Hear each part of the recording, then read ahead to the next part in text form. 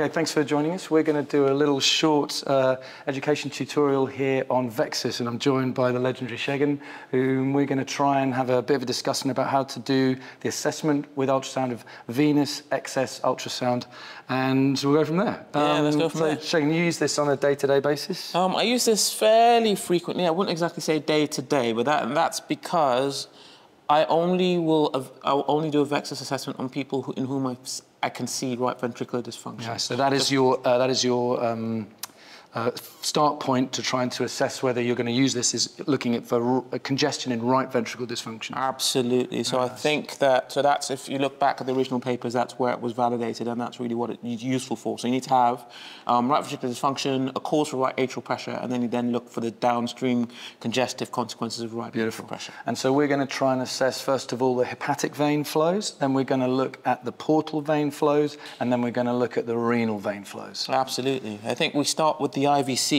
and then move down to the hepatic vein. Yeah, so the original VExUS score was 4 components. So that's IVC diameter, so the IVC diameter of more than 2.1, and then then you need 1 or more severe abnormalities in the hepatic, portal, and intrarenal venous flow. Yeah. So one of the things that's going to be a little bit of a problem is we are doing this obviously on a normal volunteer, and thank you very much again for doing this. So we're probably going to have a non-dilated IVC, but it's, we'll go from there. Absolutely fantastic. One of the things I do need is some gel. So first things first, we're going to just try and get a subcostal view.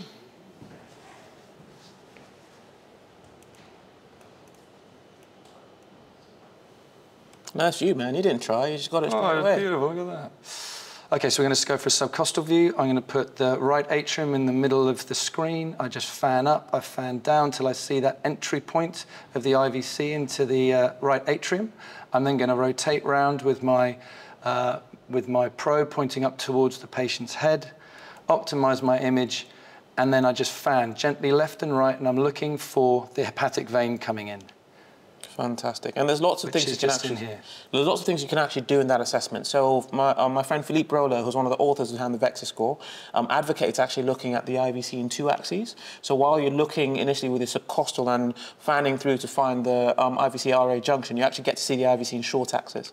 It's a nice way of assessing whether so you can instantly tell whether you've got a massively congested system with a dilated IVC, or what he calls a staghorn appearance of the hepatic veins, where everything just kind of blows up, or you might not see any of that. I'll try and do this on the GE machine here using multi-D, and you can see there we're doing it in an orthogonal plane, so you can try and have a look at it in long axis as well as short axis. Fantastic. And you can actually see how irregular the shape is of the IVC there. So there actually looks a little bit like a teardrop, as opposed to that nice big circle that we all presume that it is for our dimension. Which is one of the problems why it's a bit tricky to use it for I don't know, the stench stability index and things like that. Okay, so let's talk about the way to image this. So we're going to have a look at the hepatic vein, okay? So I think with VExUS, for me, it's really important that we try and get the settings correct. So one of the things we're going to try and do first of all is try and look at the scale. So up here in the top right, we've got the scale. Now this is useful for when we're looking for flows of, a meter per second, when we're looking at like LV inflow or something like that. When we're looking for venous flows, we've got to turn that down. So I'm turning my scale down here on the color Doppler till I hit around 20 centimeters per second, okay? So we'll try it something like that. I've then got my gain, and you can see as I turn my gain up here, that is obviously too high gain. I turn that down till I lose that artifact. So somewhere probably around about there. And that's the optimal way that I can then start finding these flows in this hepatic vein that's coming in here, okay? And then I can go with my cursor. I'll try and find that hepatic vein about 1 centimeter in. And that's where I can start going with my pulse wave to try and assess my, flows. The next thing that's really important is now to optimize your pulse wave Doppler. So optimizing my pulse wave Doppler, first of all, again, I'm going to reduce the scale. So what I'm interested in is filling the screen. Maybe a bit too much there. And then the next part is to look at my low velocity reject. If I've got my low velocity reject too high, I can't see any flows. You see, I've lost all the flows that are in there that of note. See, maybe you can see it starts coming in, but look at this blackness that we've got there. So I want to turn that low velocity reject down. And you can see that this is where the low velocity reject is now allowing flows. You don't want it too low, because then you start to get loads and loads of artifact in there. So you want to just have it up until you start losing that artifact. Okay? So in some machines, it's not called low velocity reject, it's called wall filter. Excellent. So nice, either way, so if you haven't got a G machine, just make sure that you use it. And the main thing you want to do, so my friend Sharon calls that the black snake. You want the black snake gone. Nice. Okay, so let's have a go. I'll just try and get a better view there. So there's the hepatic vein. There's my pulse wave Doppler. There's my cursor over the pulse wave Doppler. And here I'm trying to assess my flows. And Shane, what do you think about some of these? You can see it comes in and out of view a little bit. So you see it comes in and out of view. So one of the things I like to do in people who are awake, so if you go back to if you just go back to your colour, get him to hold his breath. And that way you get a nice static picture. There you go, you've got a beautiful view there. You can just pulse wave that quickly, just get a nice shot.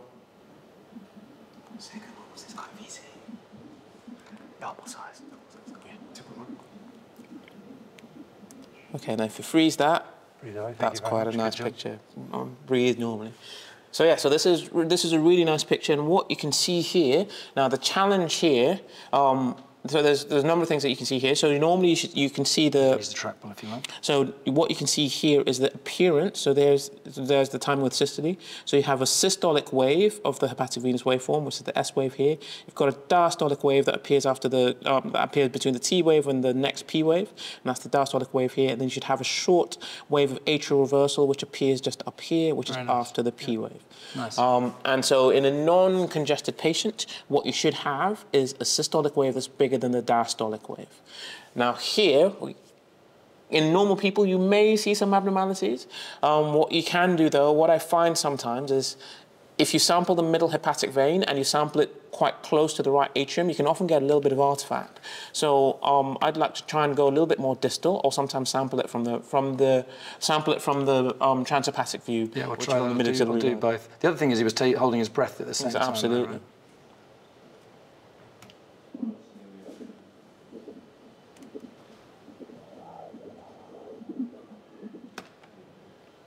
There you go. So there you've actually got S there, D there, and a short wave of atrial reversal. S wave there, D wave there, and the S wave is bigger than the D wave when he's not taking his deep breath. Absolutely. Interesting. Okay, let's move on. And as you get more congested, you get a change in pattern. So the S wave becomes smaller, the D wave becomes bigger, and when you get severe congestion, you get S wave reversal. Okay. So let's go and have a look at the portal, maybe the hepatic veins in the looking over the liver. So I'm going to have my marker pointing toward the patient's head. So either the anterior, anywhere between the anterior and mid-axillary line actually works quite nicely. And you're literally just going to go, so if you draw a straight line from where you'd normally go subxiphoid, and just drop that line out laterally, and then just prop your hand either the anterior or mid-axillary line, somewhere between the two, you get a really, really nice view transhepatically. And you just need to angle a little bit, rotate a little bit to get in between the ribs, and you get a beautiful view of the liver there. And so that's at 45-degree angles, I hold it so I'm in between the ribs. If I have it so directly upwards, you sometimes get these kind of rib artifacts that come in with the blackness that just sort of comes across the screen. So just a little bit of rotation, and then that kind of opens it up. And then you should see two lots of tubes. So there you go. So you'll have thin tubes with flow that's mainly away from the probe, that's blue. And then you'll have tubes that are slightly thicker, that are bright and surrounded by fat, with flow that's mainly red, that's towards the probe. The thin blue tubes are your hepatic veins, and the thicker red tubes are your portal vessels. So there you can see the left and right portal vein draining into the main portal vein. Beautiful. So why don't we just have a quick look at the hepatic vein again. Just going to put my cursor on there. Hopefully the settings are now all already set. Ooh.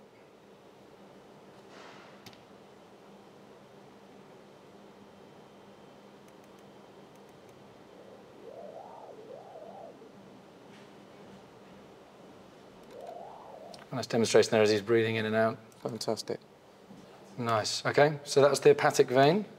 And then now we're going to do the portal vein. So to find the portal vein, you often need to angle your probe anteriorly. So the portal, you kind of look up towards the surface of the patient from the side of the probe, and then you'll often get a really, really nice view of the portal vein. And you should see the main portal vein just drop down the center of your screen as this big vessel with continuous flow. Beautiful. I'm going to show you the difference. Actually, while we're on color. Watch what happens if I turn my scale up. So if I put my scale up, you kind of end up losing that picture. so up to the normal values that you'd have for doing, you know, echoes. If you got that scale too high and the gain too low, you actually can't see anything. It's as I start dropping my scale back down to 20, and I start turning up that gain a little bit, that's what helps you see the pattern in there. Probably getting a bit of aliasing there, so I'm just going to turn this scale back up. Absolutely. Let me go from there. All right, so we'll have a look now at the portal vein here. So that's pulse wave Doppler. There we go. So normal portal venous flow is between 20 and 40 centimeters per second. It's normally hepatopetal, so it actually runs towards the head, which means it runs towards the probe, as you can see on the Doppler profile here. And a normal portal venous flow should be continuous. In this case, there is some mild pulsatility there, and that can be part of that's a normal variant. Yeah, if you want to quantify this, you can actually quantify this as a pulsatility fraction by measuring the peak velocity, subtracting that from the end diastolic velocity and dividing that by the peak velocity. And a pulsatility fraction of more than 50% is considered to be abnormal for the purposes of VExUS. Wow, okay, perfect. The next one is the hardest one, is when we're looking at the intrarenal veins. So I've got to do another little change I'm going to do on the pulse wave Doppler profile as well on this, and I'll just show you that now.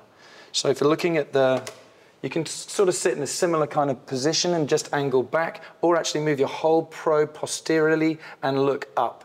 And then I'm just going to fan through, trying to find that longitudinal appearance to the kidney there. So I'm just going to turn down the scale, the depth. So people who work in the ED and do focused abdominal sonographies for trauma will find this very easy, because this is a view that they're used to getting.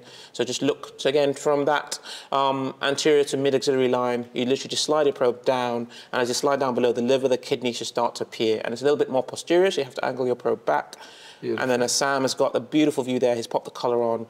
Now, on the critically unwell, getting beautiful renal blood flow like this is relatively unlikely. However, we've got a lovely normal volunteer, so he's got absolutely fantastic intrarenal blood flow. Beautiful. You can see both arterial pulsatile flow, and with a bit of angulation, you can actually also see venous flow. The arterial flow will be towards the probe, so it'll mainly be red, and venous flow will be away from the probe, so that'll mainly be blue. Beautiful. And okay, let's just show again. I think these settings that you're going to have on your Doppler so important in this. So again, if I turn up my scale, you'll see how it's really easy then to lose the flows here. So you want to have your scales back down close to 20.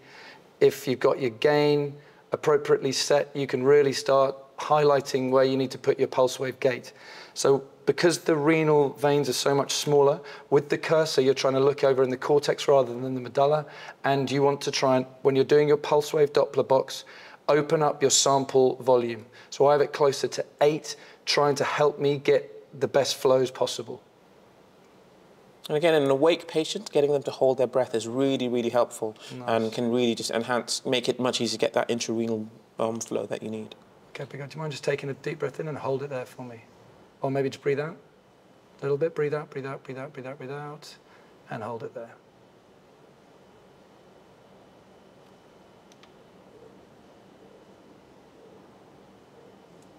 And breathe away. Thank you. Perfect. So we've got a beautiful Doppler profile of interlobar vessels. The advantage of the interlobar vessels that you capture is that the arteries and veins tend to run together, which means with a single pulse wave shot, you can capture both arterial and venous flow. Arterial flow above the baseline, yep. And venous flow below the baseline. Nice. And for the purposes of VExUS, we are interested in the intrarenal venous component, which is below the baseline. Yeah, nice. The normal intrarenal venous flow is continuous flow, as you can see here. As you start to get increasing venous congestion, you start to get interruptions in this flow. So it'll change to what we used to call a biphasic pattern, that's now called an interrupted pattern, which will be a systolic component and a diastolic component, and you'll basically look like two bumps beneath the baseline. And when you start to get severe congestion, your systolic component disappears, and you get what we used to call monophasic flow, which is now formally called severe interrupted flow. And you just get a single bump in diastole. And that's your severe congestion shine, and that gives you an extra point on your VExUS score. Fantastic. Okay, now using this score with, we've obviously seen normal appearance now, and you've told us about the congestion. So you've said that you use that only in cases where we're looking at raised right atrial pressure from things like RV dysfunction. What about in just an unselect population or someone who I think might be fluid overloaded? Can I use this? I think it's very difficult, and if you look at the increasing amounts of evidence that where people have tried to apply VExUS, there's actually a study that was published, I think last year, looking at VExUS in a general ICU population. What they've shown is that in a general unselected population, the incidence of abnormalities is low, and it correlates poorly, actually, with overall volume status. Yeah. The bit that may correlate with volume states, even in healthy volunteers, is portal venous pulsatility, and there is some work that shows that that may be associated. The big caveat to that is that fit, healthy, normal people can actually have a completely 100% pulsatile portal vein, and that's purely due to the compliance in the portal beds. So as things are, as an unselected snapshot, I think it's dangerous.